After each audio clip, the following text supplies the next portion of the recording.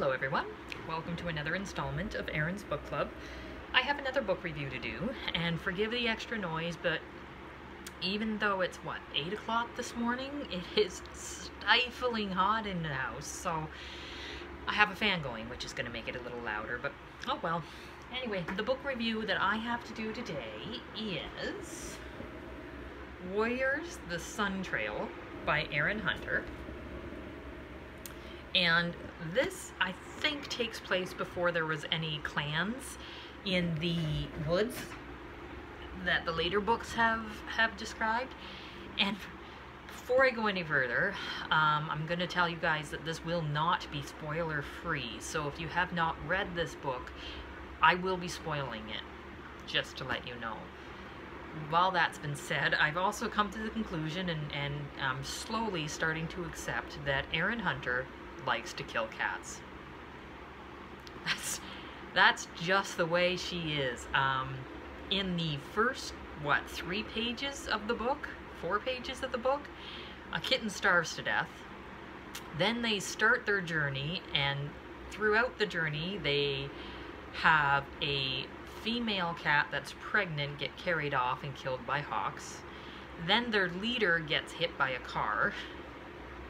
Then they get to where they need to go, and the love interest of both the main characters gets pregnant, hides in an abandoned building that then gets demolished, and she dies along with 2 of her 3 kittens. It's heartbreaking. I sit there blubbering throughout most of her books. But at the same time, it's genius because you know that no character is safe. And you know that even though you're reading about a main character, she will not hesitate to kill whatever she needs to kill. And I know she does it too, to describe how the feral life of cats is extremely difficult and death is very common. It makes you think about the real life feral cats in our society and the struggle that they have to go through and what they might be thinking when they're trying to get through our life.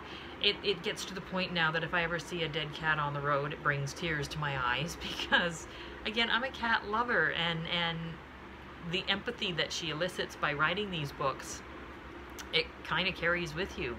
And this one I actually finished reading yesterday, but I had to, I don't know, I had to let it veg a bit before I could do the review because I was so upset about it. And this bonus scene, see it says here bonus scene inside, that she writes is about 2 cats, one of which is killed by the main character. So you already know that this cat's gonna die, and yet she brings sympathy to it because it opens up with 2 kittens that have just watched their mother get killed by a badger and how they have to try to survive. Like, she is brutal with her characters, and I don't know what age group is reading these books, but I know it's designed for somebody who's super younger than I am, and I'm worried about them reading it.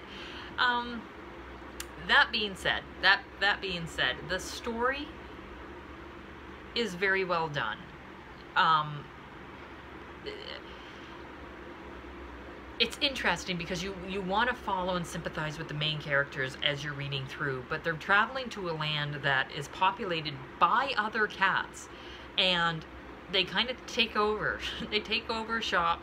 They start finding their own territories, and one of them actually finds his own territory and keeps all other cats away. I mean, he joins cats to him that have been there, but the ones that don't want to join, he just kind of keeps away. And at first I was like, well, yeah, damn right, this is where they want to live, this is their home, they've come so far, they should have their home. But at the same time, they've gone to somebody else's territory and taken it over of their own. Like, that was an interesting concept. And the main character that we follow, Greywing, I think is his name. I think that's his name. We follow him and his group that stay together, and they put family first above everything. And then his brother goes off into the woods, and he puts clan first above everything, even above family, to the point where he's chasing out people who don't belong to his tribe, And then when his little brother falls out of a tree hunting prey for the rest of the clan and breaks his leg, after a certain amount of time, when he shows he isn't recovering the way he should be recovering, he kicks him out. And like, not only kicks him out, has one of his cat followers help him to his brother's tribe of cats. After fighting with his brother about the way of doing things, he says, well, this one now no longer can provide for the group of people. He needs to go, so he's weaker. You can go. You can take care of him.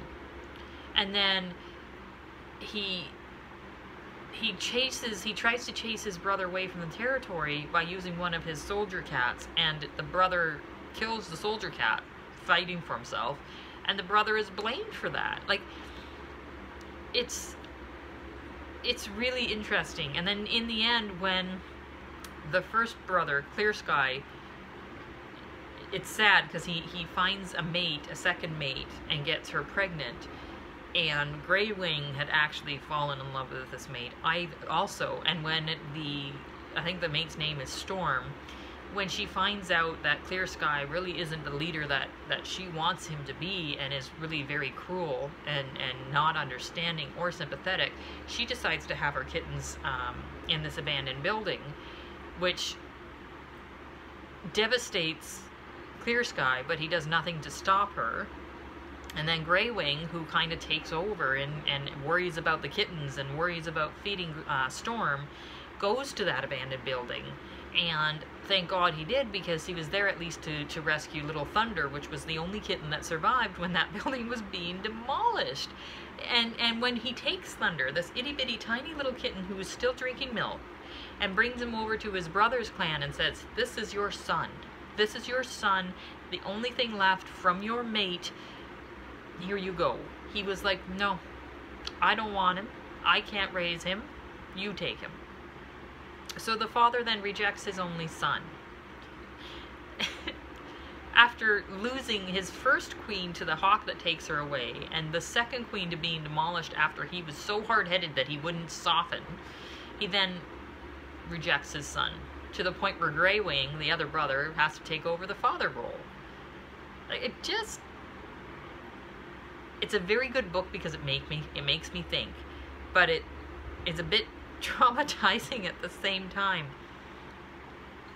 Yeah, no, I really enjoyed it. I'm very excited to order the next one, but whoever picks this book up, be prepared, bring tissue with you. It is not an easy read, and it's gotten to the point now. I read The Handmaid's Tale and this book, and I'm kind of depressed. Like, I've had two really sad, hard reads, and I'd really like a nice easy one. I'd really like a fun one at this point.